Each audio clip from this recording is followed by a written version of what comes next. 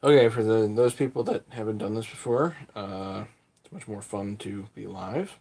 So we're live.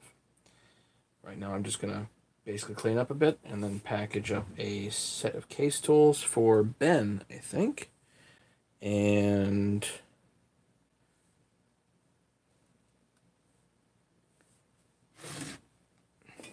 you know what I forgot? I forgot the actual thing. Okay. I'll be right back.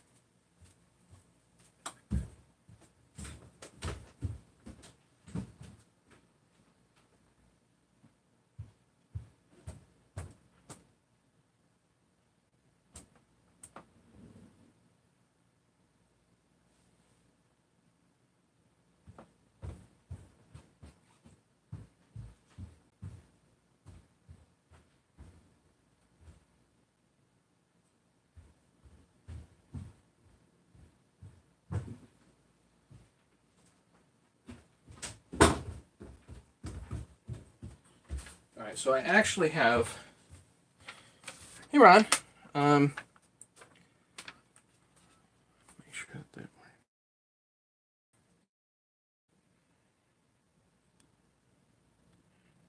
Why is this being weird? Hang on a second, guys. That should be better. Okay. So yeah, so shipped to Ben. Okay, in Indiana. Hey, Tim. So I gotta package up a set of crank tools, but I gotta clean up a little first here. So let's do that.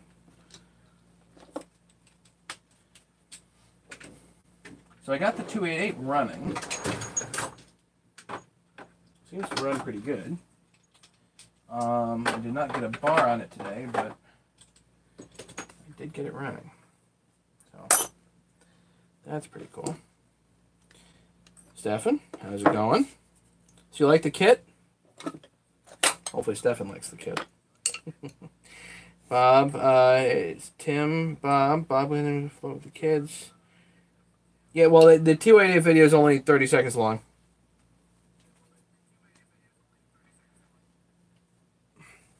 Stefan, do you have to wonder how you did it all those years without it? I don't know how many saws you rebuilt, but can you possibly imagine doing it any other way? If you've come from the hot and cold thing, then you really just start to believe that people need to have their head checked. Pizza King, that's me. Well, I only ate half of it.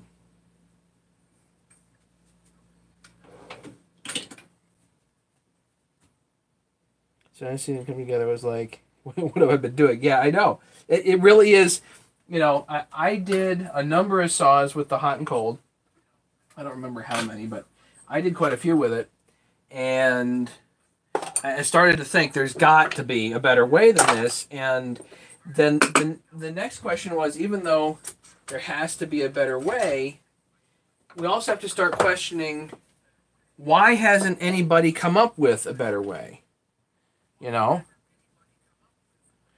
And that's always like, that type of thing always astounds me, is why something that's frustrating, that could be made easy, stays frustrating for so long. You know what I mean?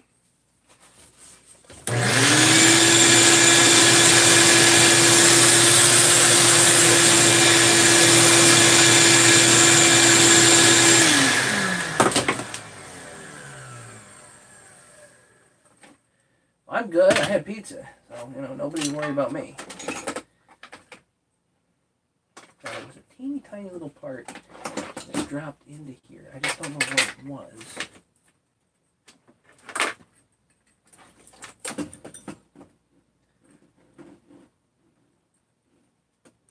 I may never know.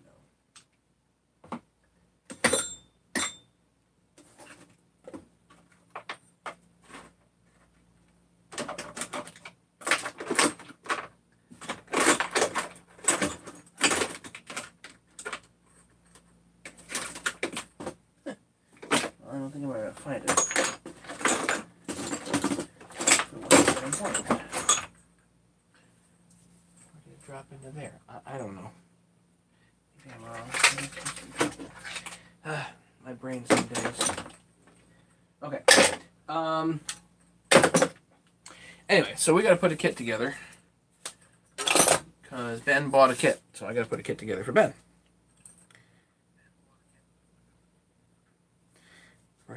I'm burnt down on energy watching Mario. Bob James. It's going like starting with fire, so you use a lighter. Yep.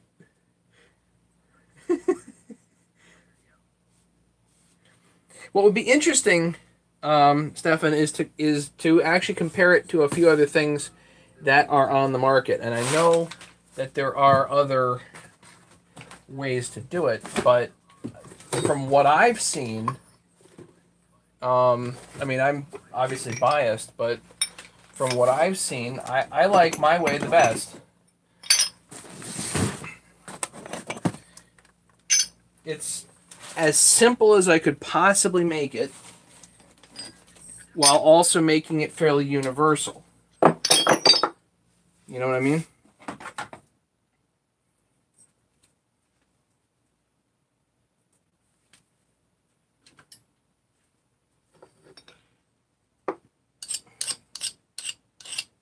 So Ben, this is your kit, and all I'm going to do is deburr it.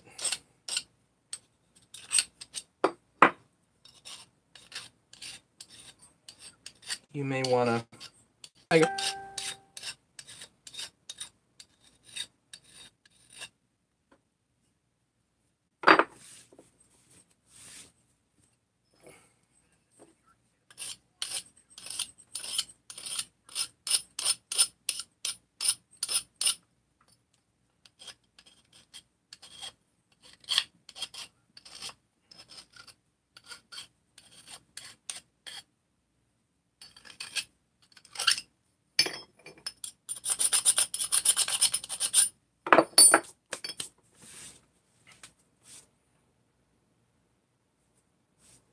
Oh no, Megan.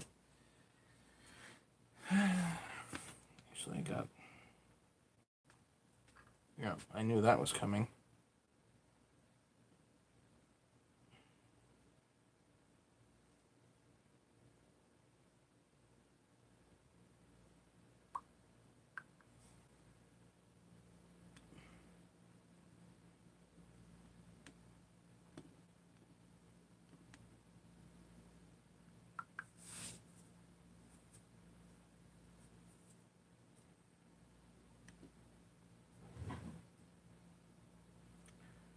See if I can get a link here.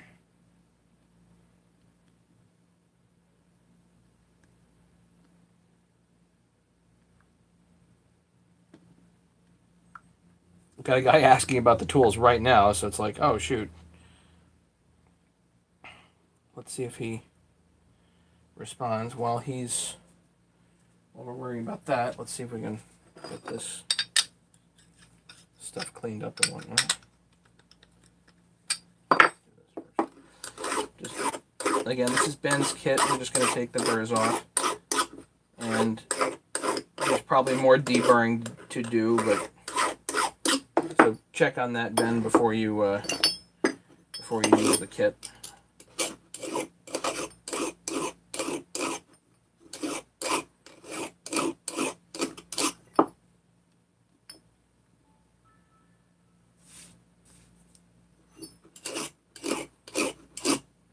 If he actually responds.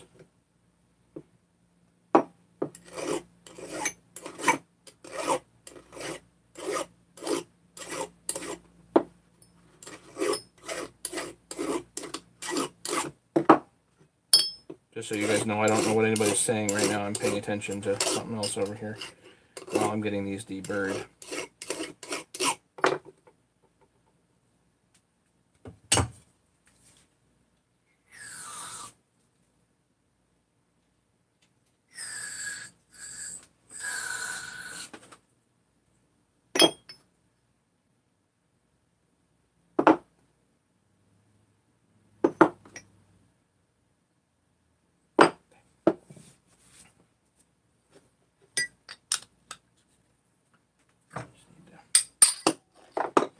these should slide through.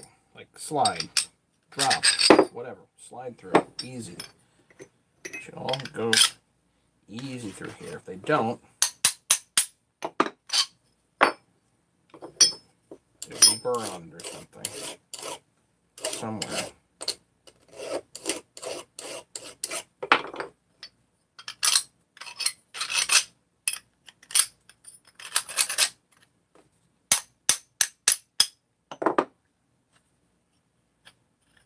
That's aluminum. There we go.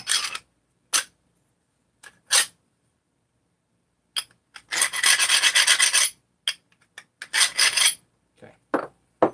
That one.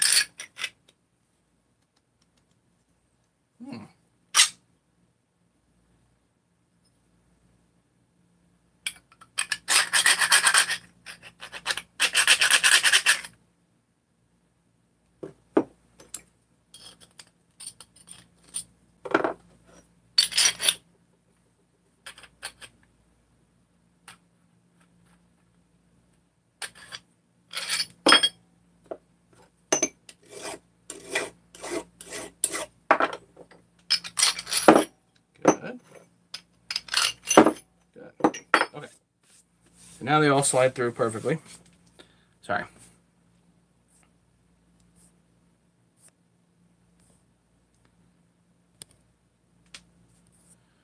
Whoa. How did we get a troll going on here?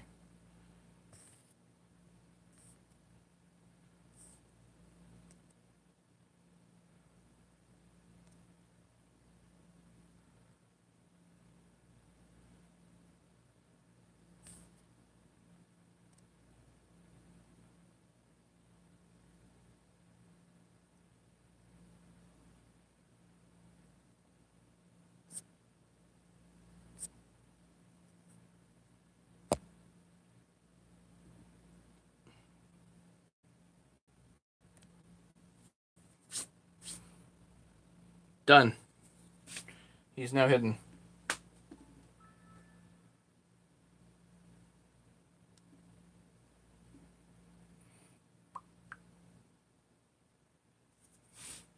Still waiting for this guy Jimmy to Ithaca, New York, to respond. Anyway.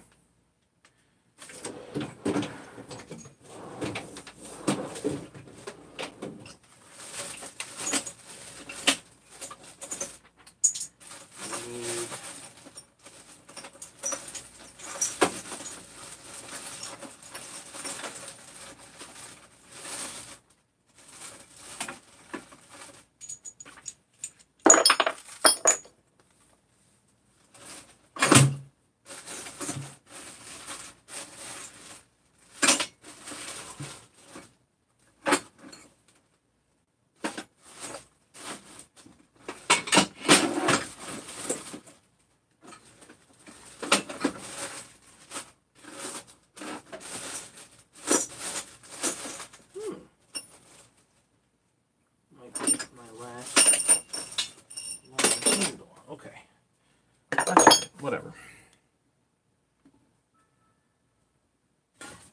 You guys still there?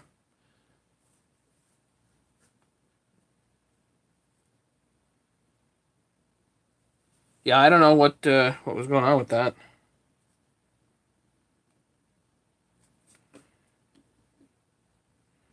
All right, let me bring you back up here and.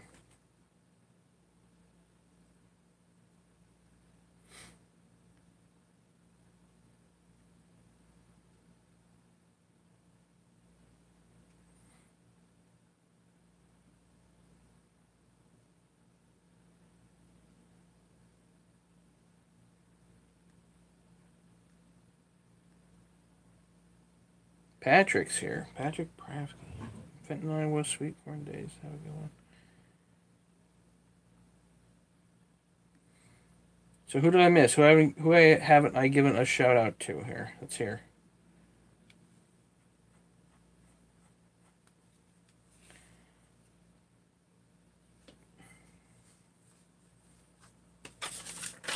Anyway, so we've got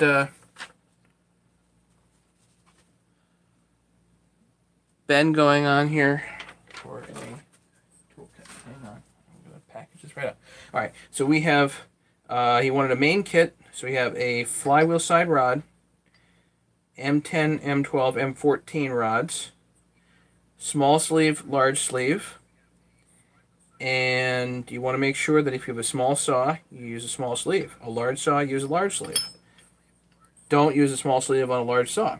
Doesn't work. You'll break something. It's very simple. 2 handles. It's essentially 3/8 carriage bolt and 5/16 carriage bolt. Just act as a handle. Nuts and washers. There's your kit.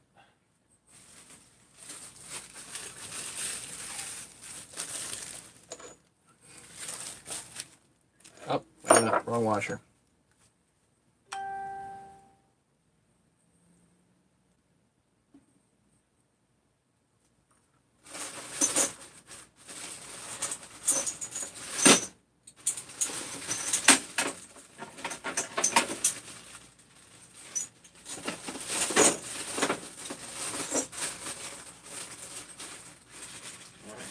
Some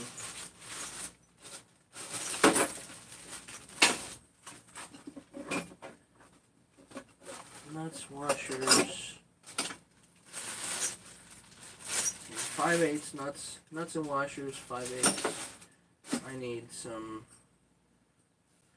3/8 carriage bolts, which means I'm gonna go to Tractor Supply probably tomorrow.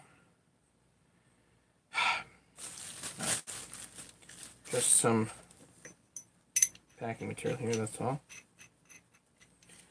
And I think eating too much corn actually gives you pellagra. Hey, Brandon. But only because you end up vitamin deficient.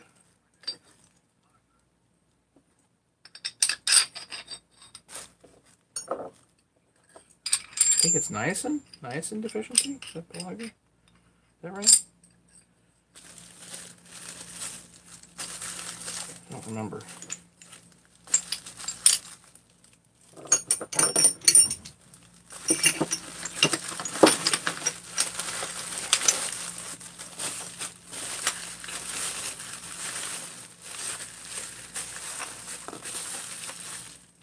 So there you have that.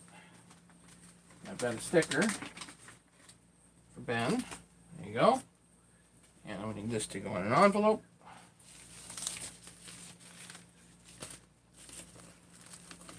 What? Pellagra. You're jogging my memory from medical school. It's a vitamin deficiency disease, but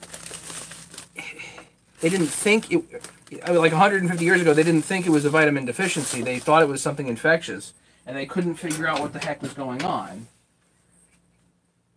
until they figured out that everybody that had it was eating way too much corn. And like nothing else.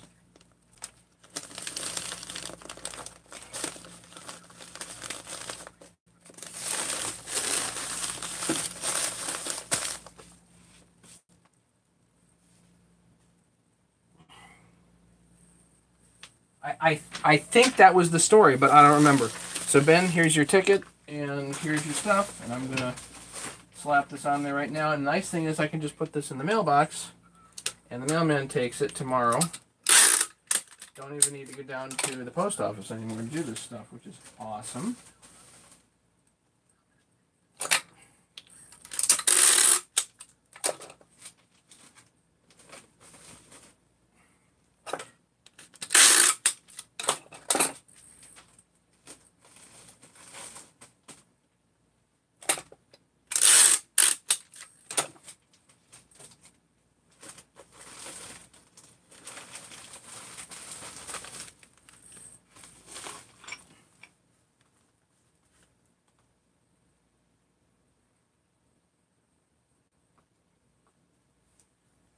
Fat noise. Okay, well.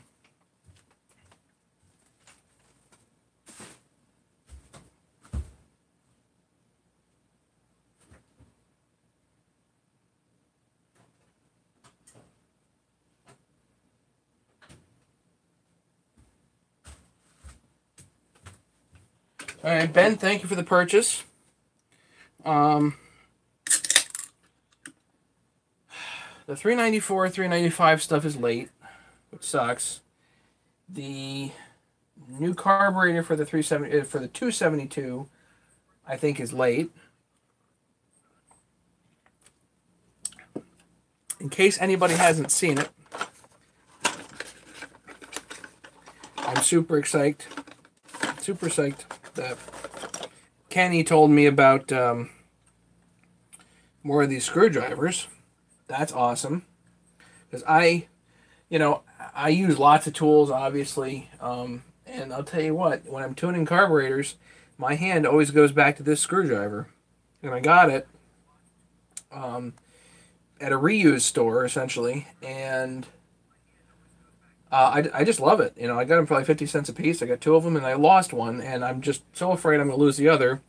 And then somebody on eBay had these. They're vintage, Somebody on eBay had them. Hey, Earl. Haven't seen you in a bit. So they had them, and I offered the guy $6 a shot for them, and he took it. So I bought all 6. Anyway, so psyched about those. Don't know what I'm going to do with all 6 of them, but I love them.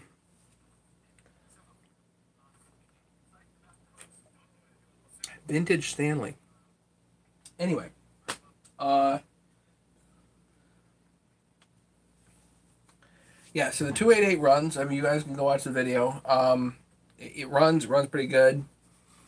I need a new brake band. The brake band on there from a 394 is just a little bit too big, so it doesn't quite work. So I bought a 288 brake band that's coming. Best I can tell, I bought 288 brake bands. I bought 3 of them, and they're actually 268 brake bands, which is not that big of a deal because I can just throw them in my pile for 268 stuff, but 272, whatever. So it's just not that big of a deal. That kind of got screwed up, but still kind of annoying. So I have a new one on order. What else?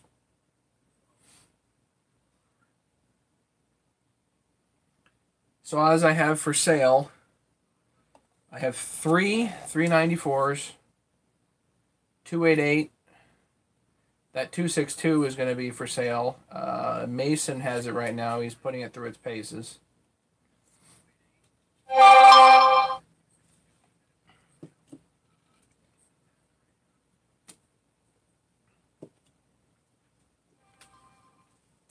don't know who that was. Whatever, doesn't matter.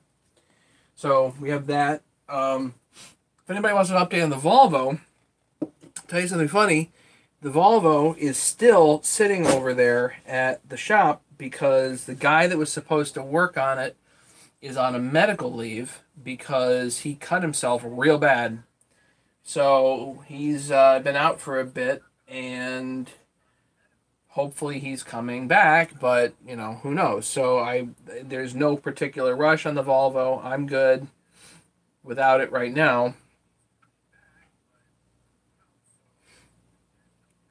So as soon as I get an update, I'll let you guys know what was going on. So why is it I don't know who Mason is?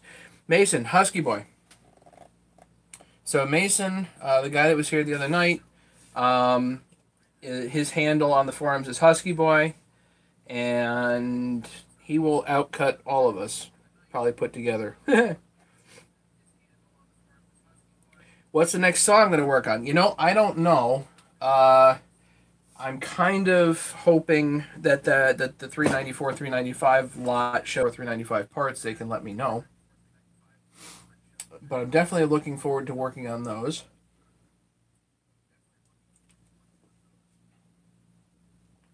I'm not planning, as of right now, of building anymore because I don't need any more. I've got way too many right now. I've got to start selling these things. So if you guys are interested, let me know. I've got a 42 sitting here for parts that I'm going to take apart.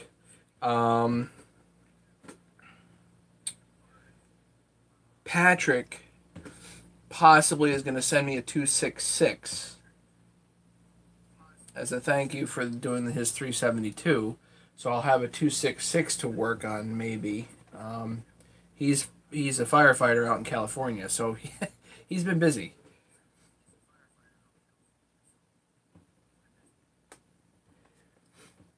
Why don't try to set electric head trimmers with them plugged in.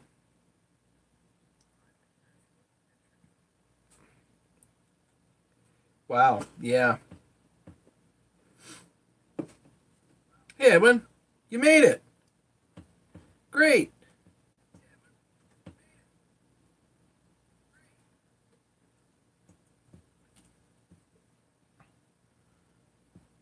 Where's Larry? And where's David? Bob, as soon as I raise the money, purchase a saw. I'm just waiting for some work. Been slow on big slabs. I'm slow on getting saws sold. You know. You can't sell slabs. I can't sell saws. What are you gonna do?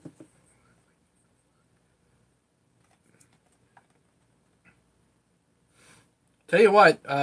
What's your thought on the Wiseco piston? I guess I don't have a thought because I haven't tried one. But then again, I'm not looking for that extra 2% of performance, you know, or 1% or half a percent or whatever it might offer over a an OEM piston or even a Meteor.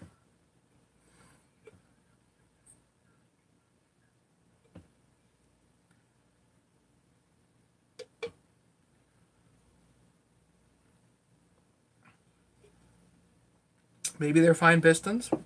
I don't know if they're worth the money. At least for not for what I do, certainly. What am I doing? You know, I'm hanging out, cutting leisurely. You know, I'm not doing production cutting. I'm not doing falling. I'm not doing racing. I race once in a while, but I'm not really racing. You know, I'm not serious racing, if you know what I mean. Racing Ken doesn't count, you know.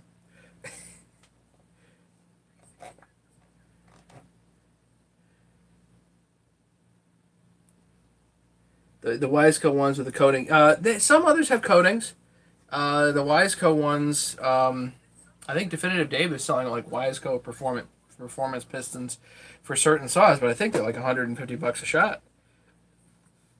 You can get a Meteor piston for like $40. And for what I do, the Meteors work fine.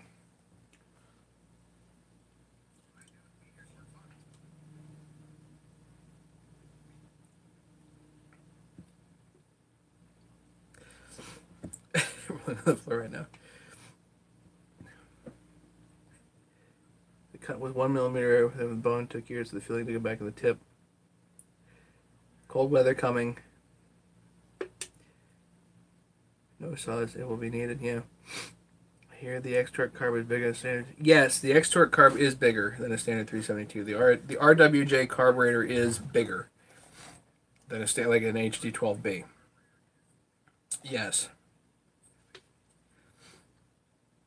I've never had a X-Torque carb run great.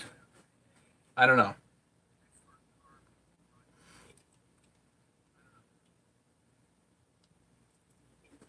It's not like those RWJ carburetors just seem to be uh, finicky. I don't know. Not consistent.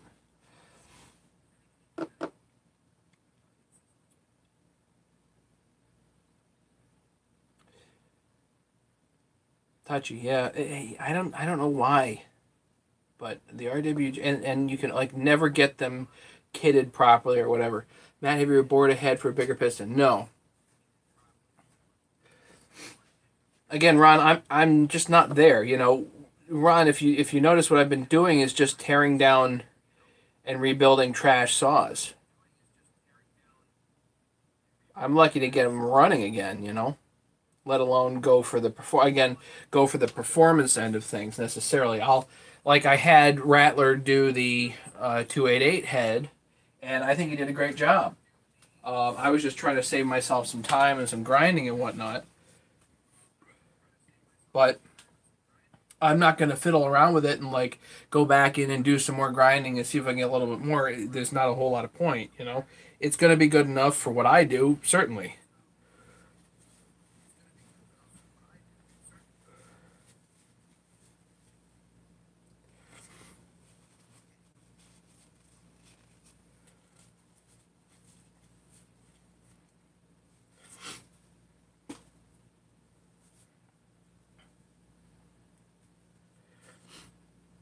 So, I have a 372 head that would probably be a candidate for doing such a thing.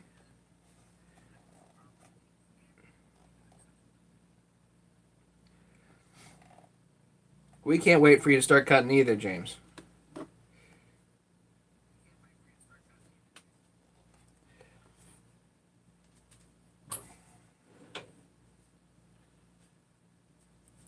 James, you have to get the family there to go grab that saw and that 350 and just stick it in your lap like a kitten. Just make sure to take the chain off first, will you? There's Larry.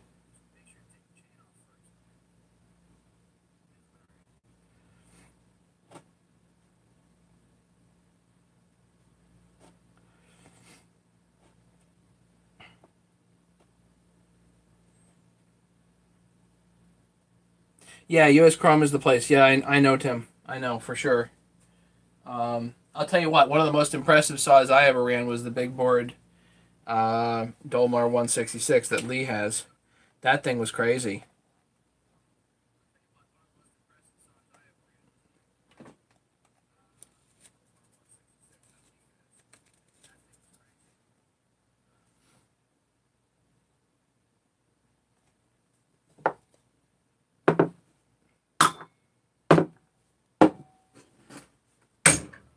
Done.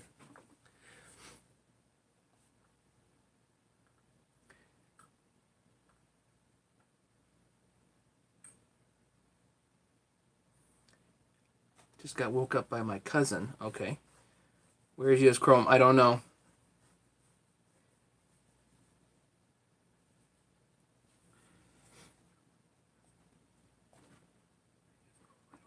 A 120 and a 114 SD.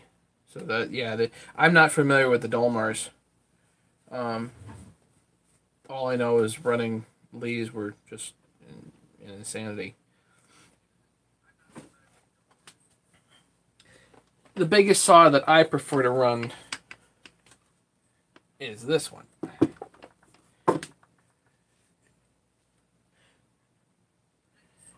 Husky 268. Evening. How are you? Nishant Amakar. Thanks. Okay. Thank you for what? You're welcome. But I don't know what I'm being thanked for. Look, you got a nice new decomp here.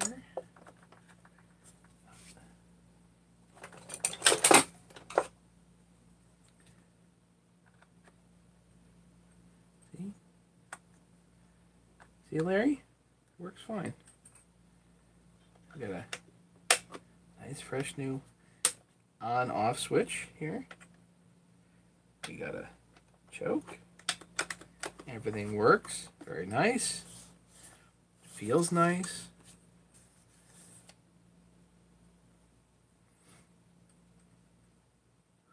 Hang on.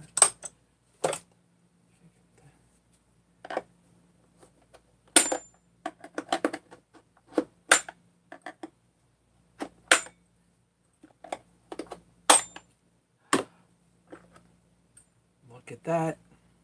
Fresh and new.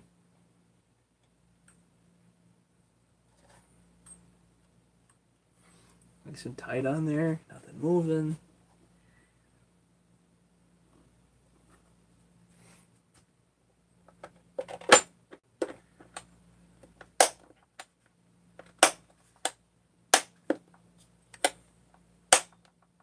I have to make Larry drool a little bit. There's got to be some incentive, you know?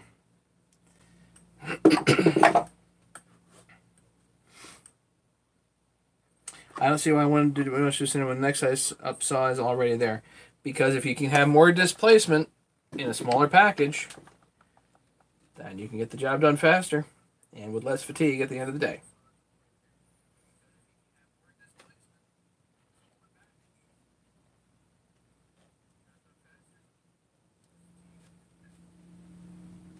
The only thing missing is a WJ39. Really?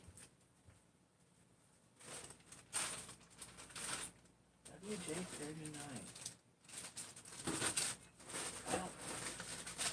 Now, where in the world would one get one of those?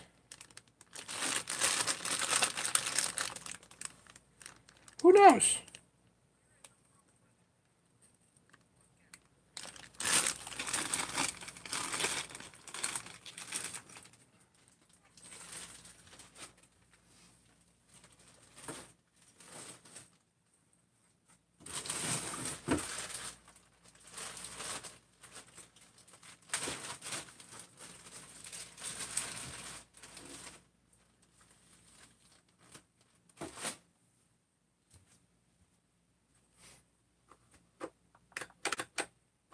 Very, very hard to find, even on eBay. I got lucky the other day at $50, mostly because it was not listed as a WJ39. If I was going to list those on eBay, I'd list them at $100.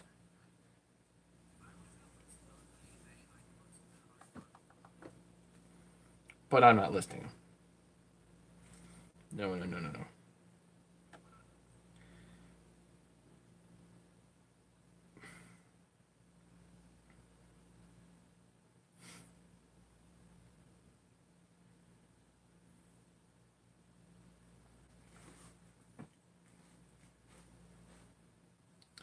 The WJ39 is the more desirable of the three carburetors. They have the WJ39, the WJ70, and the WJ71. I forget which one I have on here, to be honest. I think it's a brand new WJ71.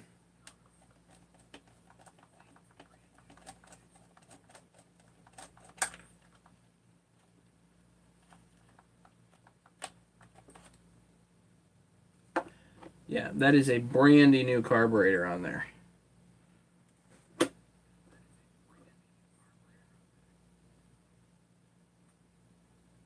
How's the intake? Well, let's put it like this. The design is good. I need to tweak it. But Eric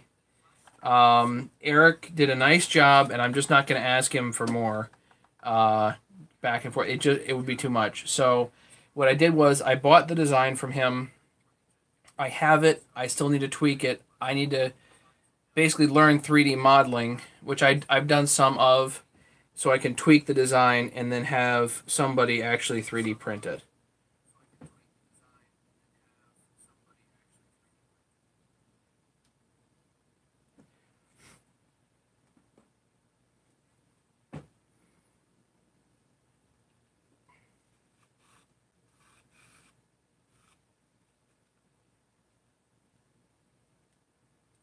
Well, there's no way I'm going to get rid of my WJ39s for less than $100 a shot. It's not happening.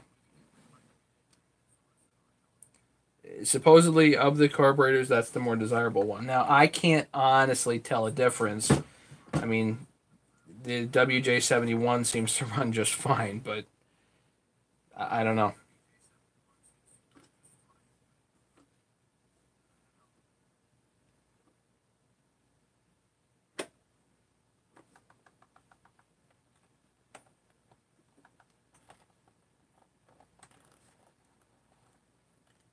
At least according to lore, the 39s are the better ones. And they were on the earlier models of 394s, basically.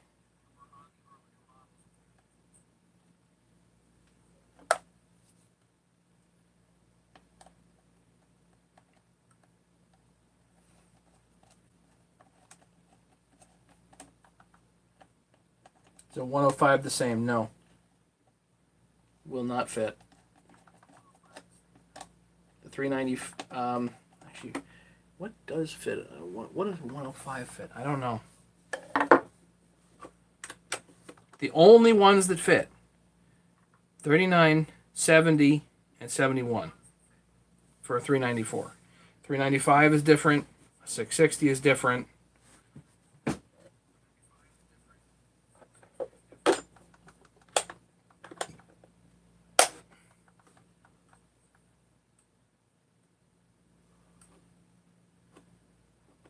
The dealer tried buying yours.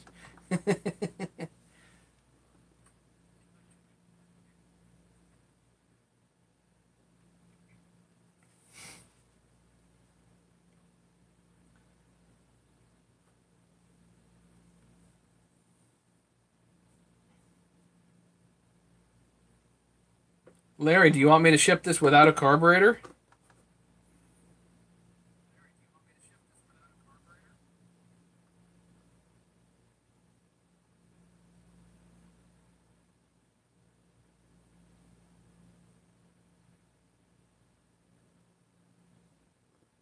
Because I can do that.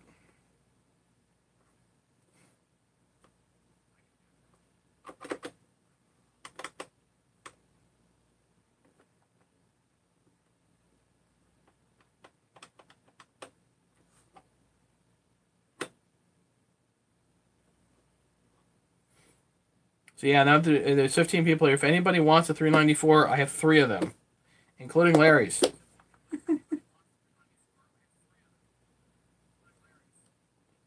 So if they're on a saw, how can you ID it? You can't. You got to pull it out. You pull it off.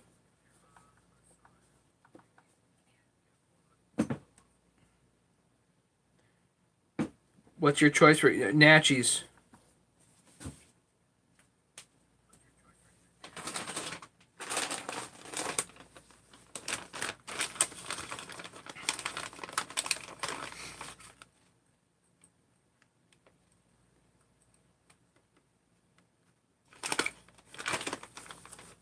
But I buy them in packs of 10 off of eBay.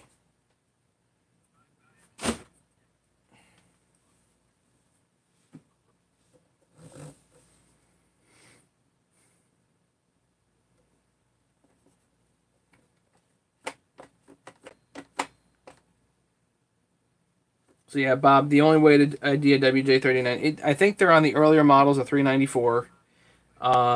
You really have to pull it off and look at the side of it to ID it.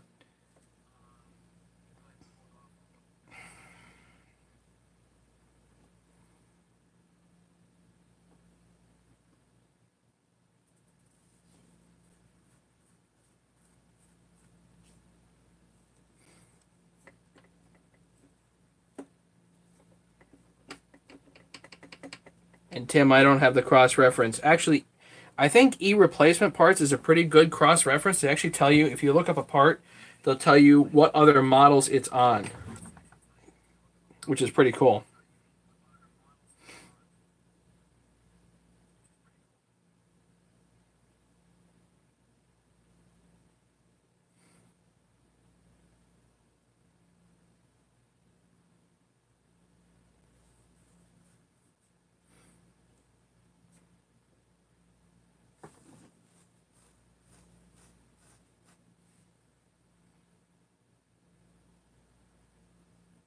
So does anybody have anything else? I'm just hanging out here.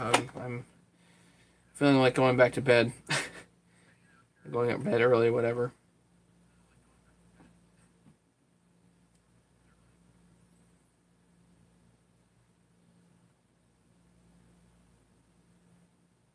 If anybody wants saws or tools, they can always email me. My email in here. Get rid of the extra ampersands, obviously.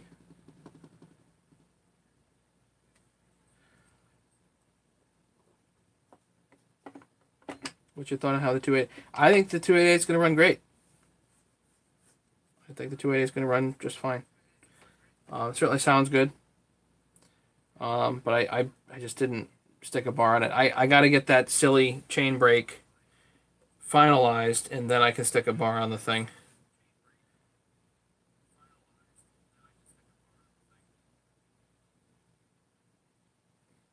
The kit that I put together tonight is 170 shipped. No, this is a 390 format, Matt.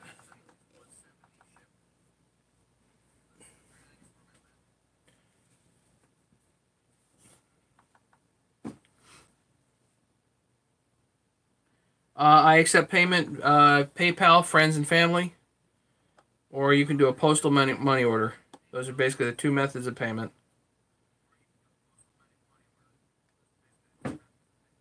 The top covers aren't too bad. I think you can get one of these brand new top covers on eBay for like $68 shipped.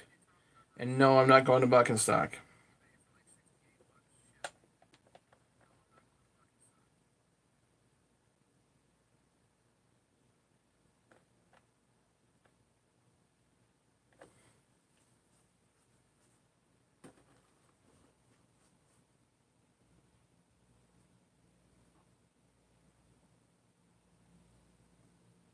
The thing is, like, when you start adding up all the stuff, like an OEM clutch cover is $80 by itself. This new tank is like 150.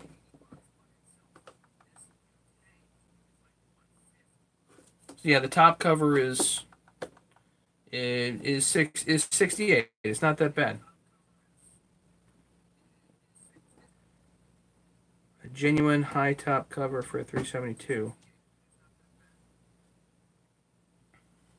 I have a high top cover for a 372, but getting it to you, Mega would be cost prohibitive. And it's ugly.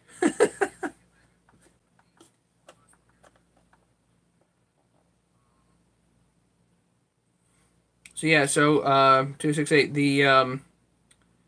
It depends on what saws you want to do as to what kit you need. Usually I sell what I call a main kit. It's not a complete kit, it's a main kit. It'll do like 90% of the saws that you need. And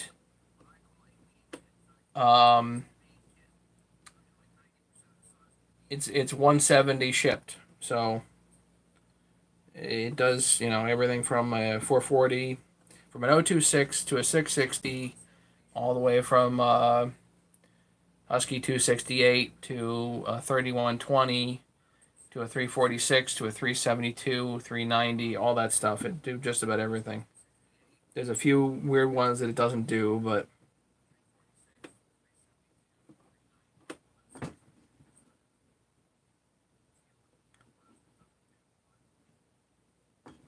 yeah, that's the thing is that the 372 top covers are not that bad. If you're talking about just the high top, just this, it's like $23 or something like that.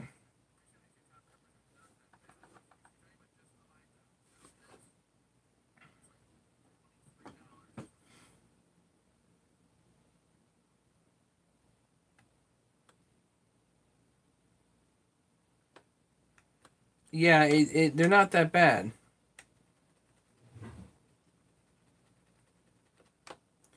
But I hate shipping single things. I just can't stand. I just can't stand like doing single item shipping. It's just awful. It's just never cost effective. Matt, you said something about 246 lower end, same as 242 and 42, I think. Probably a 238 as well, but I'm not completely familiar with all that. Which one does the basic kit not do? It doesn't do a 576 because that's weird. It doesn't do a 242. It doesn't do an 880 in that family because it needs an extra sleeve. It doesn't do the old Husky 266. More or less, they do. The kit does just about anything else between Steel and Husky. I'm not completely sure for Dolmar, but I'm pretty sure that a lot of the Dolmars are covered as well because a lot of the crank threads are similar between the models.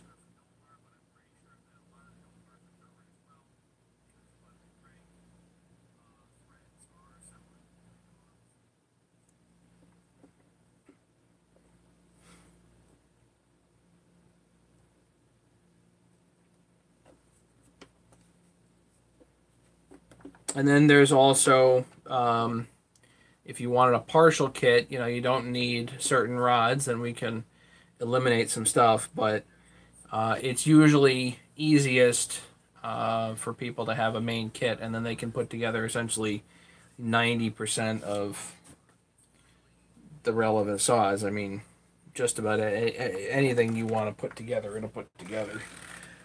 And, you know, heaven forbid you can't get something together or whatever, then you just let me know, and I can, if I can't make it, I can custom make it. Just not that big a deal. So, yeah, Tim, so if you buy everything that I offer, so 170 for a main kit, 242 rod, 266 and 661 rod, 880 sleeve. That's 260 shipped.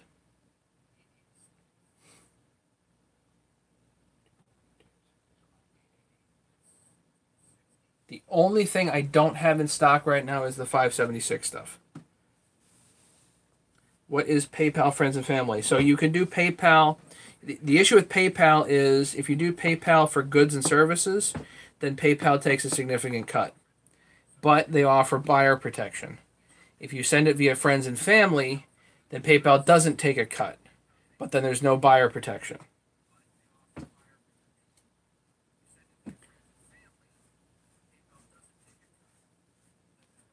So I've had people send via goods and services, but then they send me a few extra bucks basically to cover whatever PayPal took. It's going to cost you more money to do that. Matt, you need to attach a set to a board and label the saws it works on. I don't know. I know it would be nice to have like a legend or whatever, but once you do it once, you really almost don't need it. And also the form letter that I have that I emailed to you basically kind of goes over a lot of it anyway, so.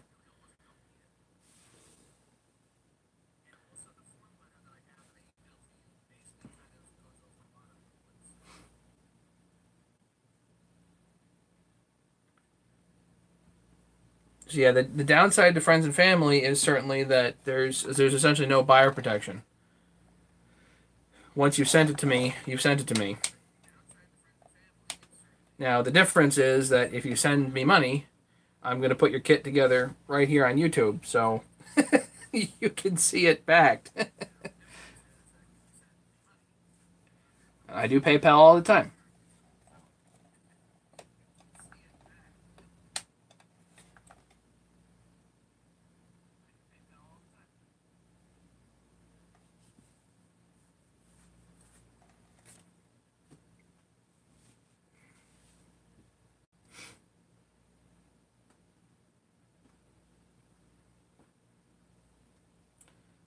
YouTube might not let you post a link here. You're welcome to do it, of course, Larry, but I don't know if it'll...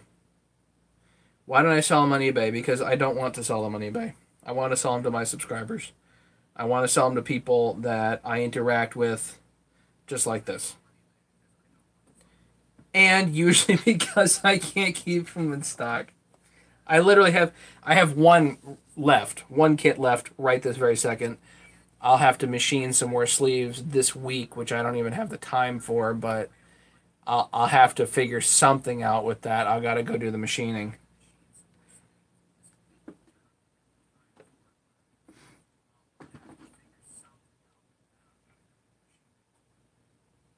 Plus, if I sell them on eBay, then eBay is going to take a significant cut. This way, eBay takes no cut. And, you know, it's eBay would possibly be a sales pace that I wouldn't be able to keep up with. You know, it may maybe if it did come to that, I could quit my job. You know, but but I really think that the tools are for enthusiasts. There's just not that many people that would need a main kit on the planet. I figure a total of about 1,000 people worldwide, maybe 2,000 total worldwide would actually need such a kit.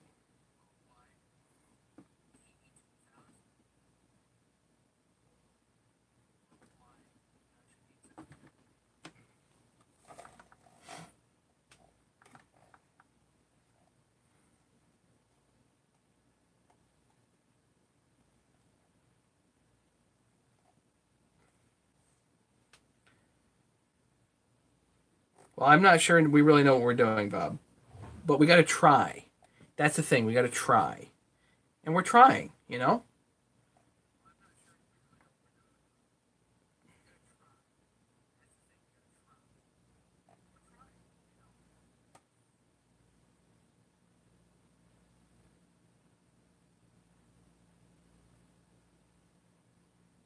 David made it.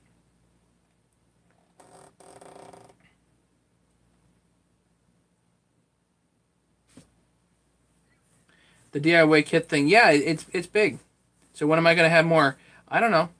I have my intention is to fill all orders. So if you order, then your order will get filled. Right now I have plenty of rods, which is usually the holdup. It's just a matter of me going down to my folks and getting on the lathe and machining a few extra sleeves. That's really what I'm really what gonna is the holdup right this second. So my intention is to fulfill kits indefinitely. As long as people are interested, I will try to keep fulfilling them. And just to show you that I put my money where, oh God, put my money where my mouth is.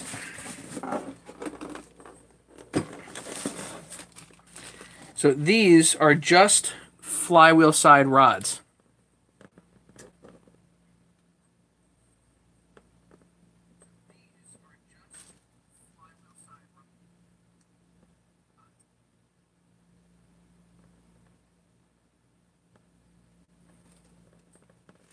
So,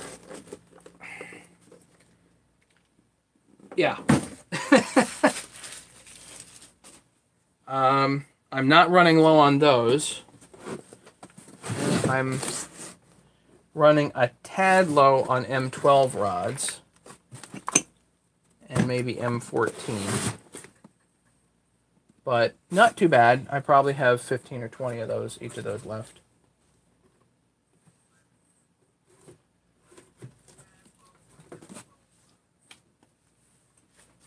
So keeping up with all this stuff is really not easy, and it was a really hard start because doing all of this machining is just, if you're doing it by hand, it's really hard. It's one thing to machine solid rod, but if you're doing thread milling, which is what this is thread milled, and then they have to drill it that way. It's not easy to do. So even though you quit, Dad, he lets you still come over. Yeah.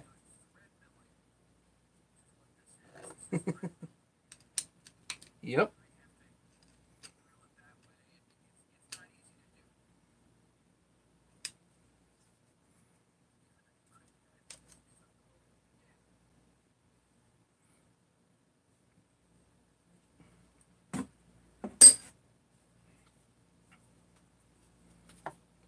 Oh, don't worry. There's no forgetting.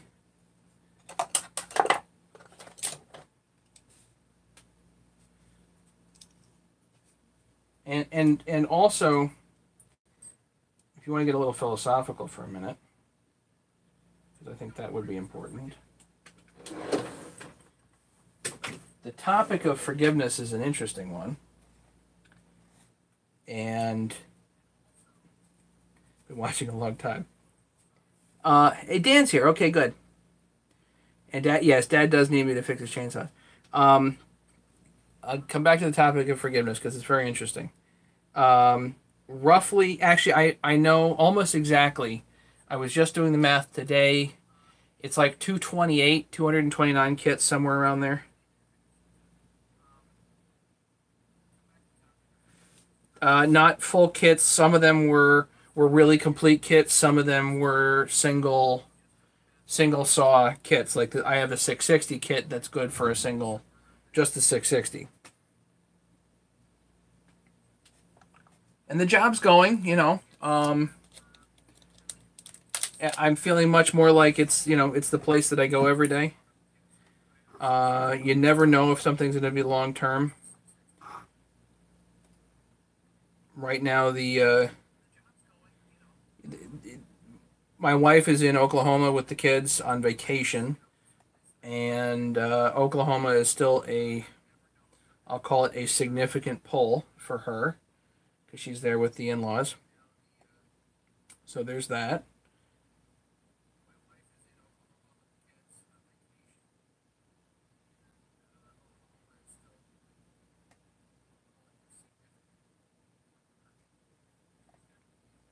So we don't know what the future holds.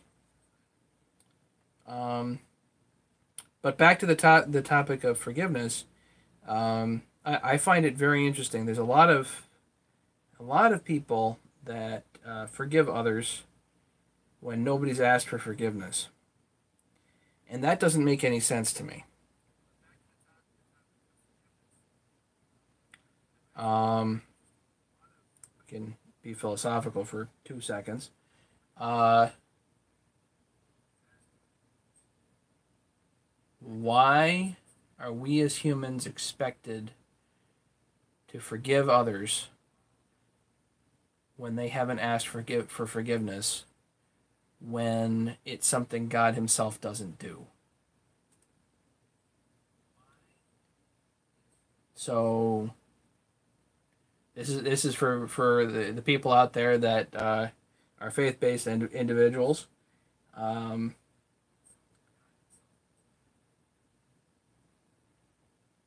God makes forgiveness available to everyone that asks for it. But that doesn't mean that we get it without asking for it. So, yet, a lot of people think that forgiveness is something that's just given. And I don't think so. I don't think so.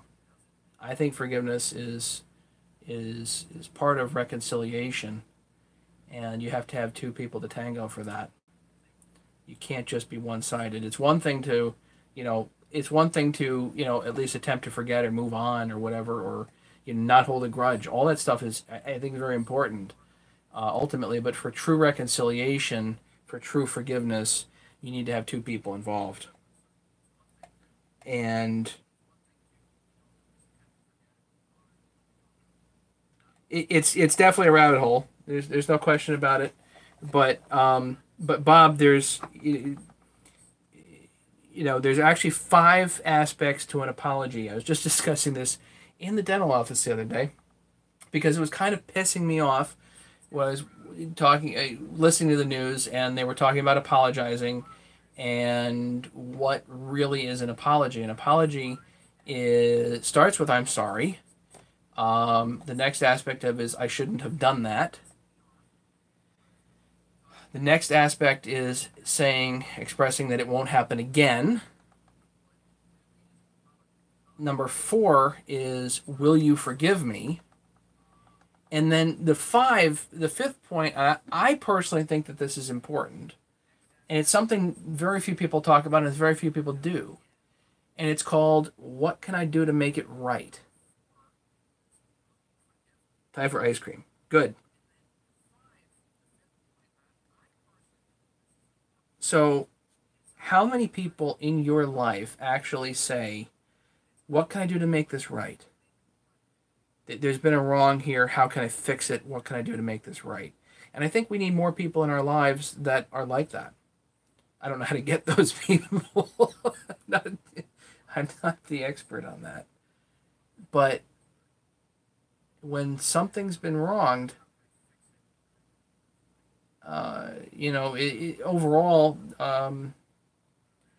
my experience is that if I felt wronged, other people aren't really sorry, and it's a hard thing to deal with. It's fine for me to just say, okay, I'm going to move on, but that's not forgiving, And even if I say I forgave that person, it's not true forgiveness because the other person didn't ask for it.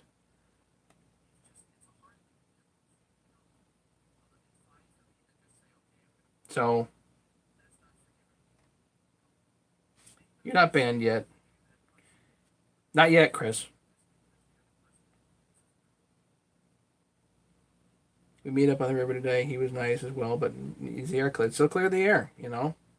If you got to do it, you got to do it.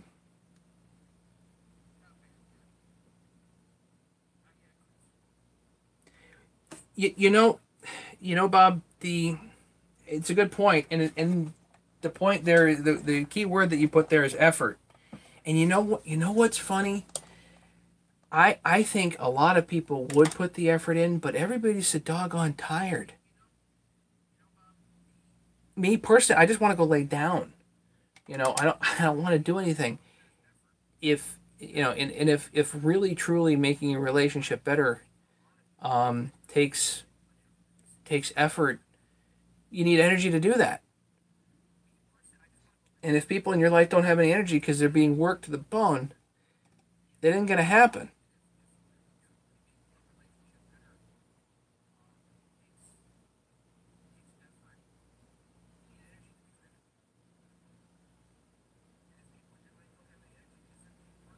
So, I'm definitely not the world's relationship expert.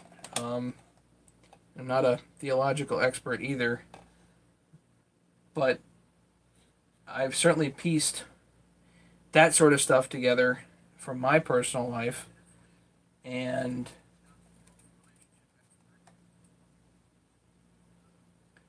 I'm taking it back to Dad in the office and all that stuff.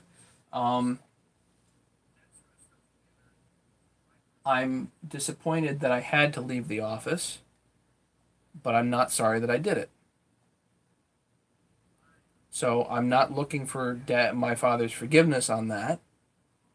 Um, Necessarily, I'm looking for his understanding, and he's been understanding.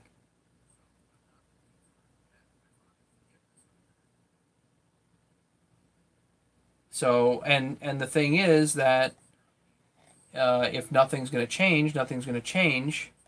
And, in a lot of ways, there were so many different things that just were not going to change. And it made me leave. It made it so I had to leave. I didn't really have much of a choice. There was going to be no change. So I had to leave. And I don't think there has been change. So you know what? Um, that's fine. I'm doing my own thing now. You know. Um, More or less. I mean, I talked to my mother today. Uh, we talked for a little bit. It was fine. I talked to Dad today a little bit and yesterday. That was fine.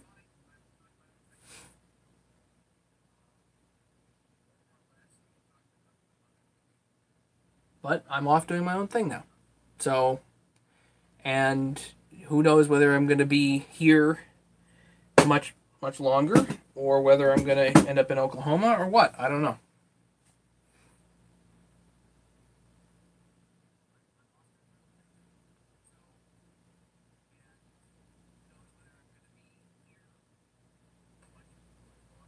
Don't feel like you should not be the first. No, Tim, there's nothing wrong with going up to somebody and say, I think there's a wrong that's been done here, you know?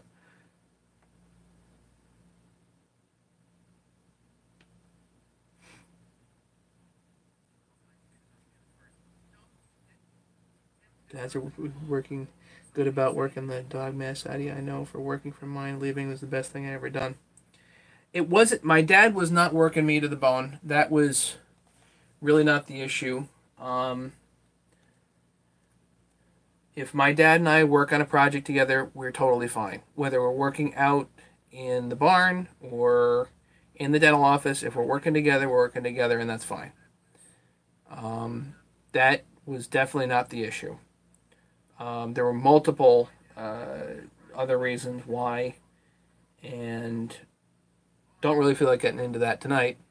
Mostly because I've already talked about it in other videos, but um, it was not my father working me to the bone. That said, uh, it was almost that I didn't have enough work and that my work was not efficient enough. That was part of it, if that makes any sense.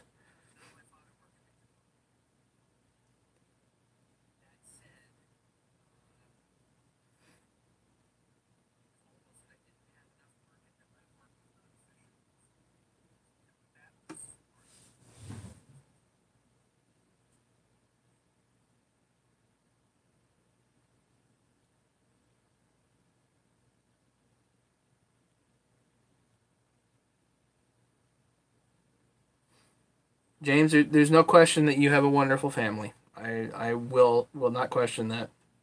But what I will say regarding that is that friends are the family we choose.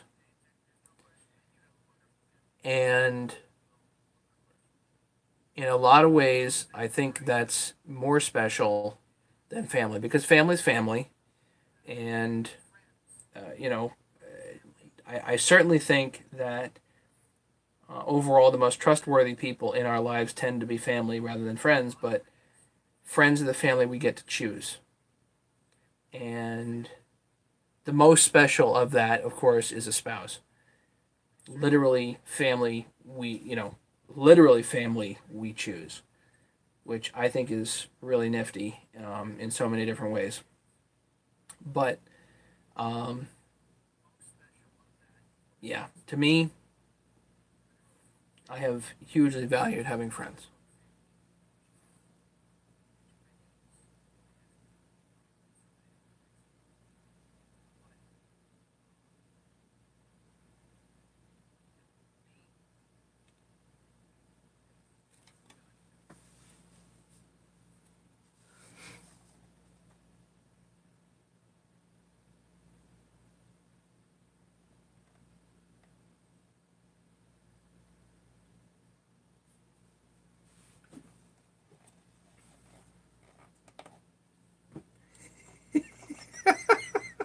Sorry, Mega, you are funny.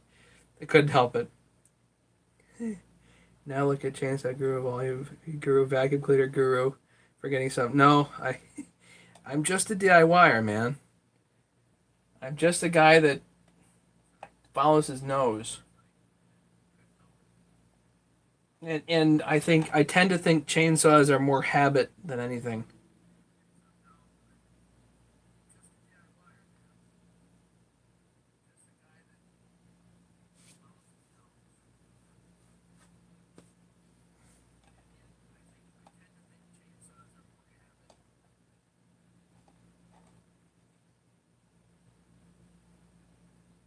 Really, I hear you, and I can't imagine. Can't imagine. I guess Earl, I had a bit of a different. I have a much different situation.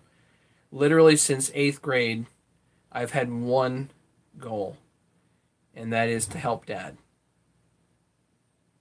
The one goal in my life was help Dad, and figuring out how to do that. And to leave was a huge change in my life.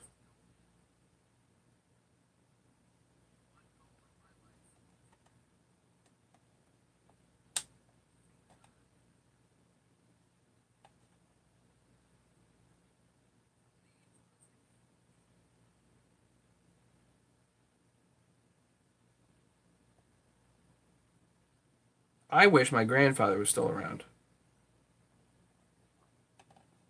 I really wish my grandfather was still around. Dad's dad. Um, I really wish he was here to talk to. Mostly because if you asked him what 3/32 of an inch was, he'd be able to tell you to the decimal, four places. He was an incredible guy like that.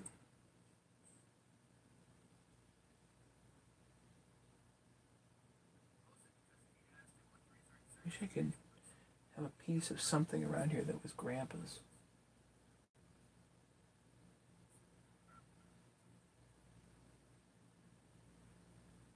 I know I've got something of Grandpa's around here, something he machined or whatever, which is just some of his stuff is just nuts. You gotta do what you gotta do. I know. So yeah, and Bob, yeah, it was overwhelming. Didn't know what to do. I think I stayed in bed for a week.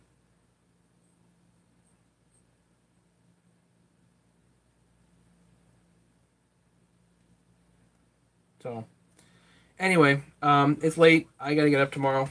Go to work. Gotta go put the cat outside because I don't want him waking me up. So anything else, guys? Um, Good talk. Yes, yes. Do appreciate all you. I really do, and I want to hang out. I do. Um, I gotta figure out some stuff to work on. That's all. I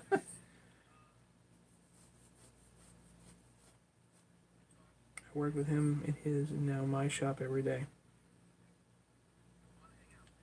So you never know what the outcome would have been. I know, Earl. I hear you. So, I hope everybody has a great night. And, yes, I know you have a 288 blue top, Chris.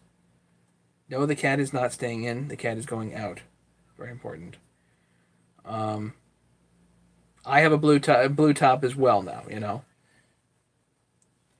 Mine can handle a bigger bar than yours. Whatever, doesn't matter. Night, everybody. Have a great night. Be safe, everybody. Here's my email if anybody needs to contact me. Husky268. If you want tools, let me know. And I can email me, and I will send you the form letter, okay?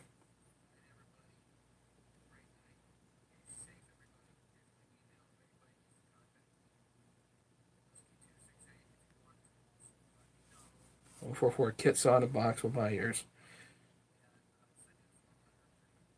Just the top cover or the whole 288?